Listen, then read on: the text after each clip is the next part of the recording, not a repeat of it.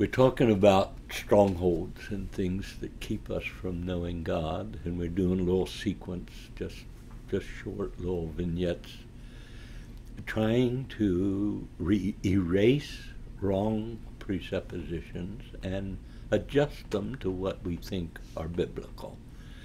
Now, that's revealed truth. Only revealed truth sets you free. And what I want to talk this time is about Rhema versus Logos. Logos is the written scripture. God knows how I love scripture. I love Logos.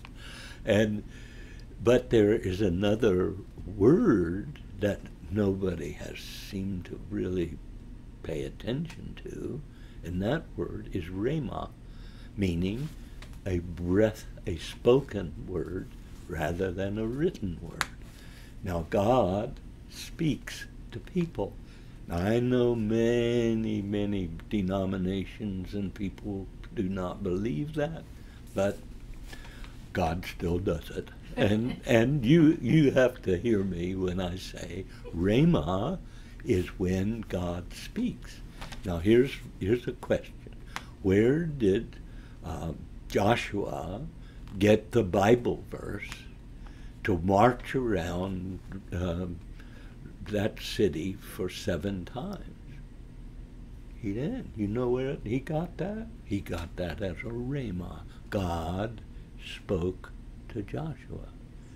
Now let me give you a few instances of how rhema is used in the New Testament. It will shock you. I'm telling you, it will shock you. Man shall not live by bread alone, but by every word. That's not Logos. That's not written scripture.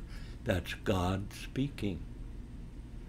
When Mary says to the angel, "Be it unto me according to your word," it isn't a written word. It is a spoken word, meaning if Mary opens herself, she will be breathed into by the Holy Spirit, and the Christ child will be born.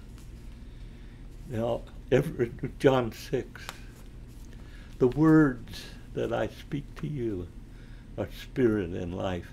That word, the word is not Logos, it's Rhema.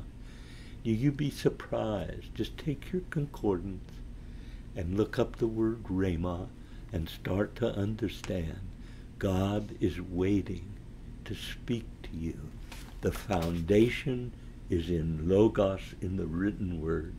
Maturity means I am learning to hear him speak to me.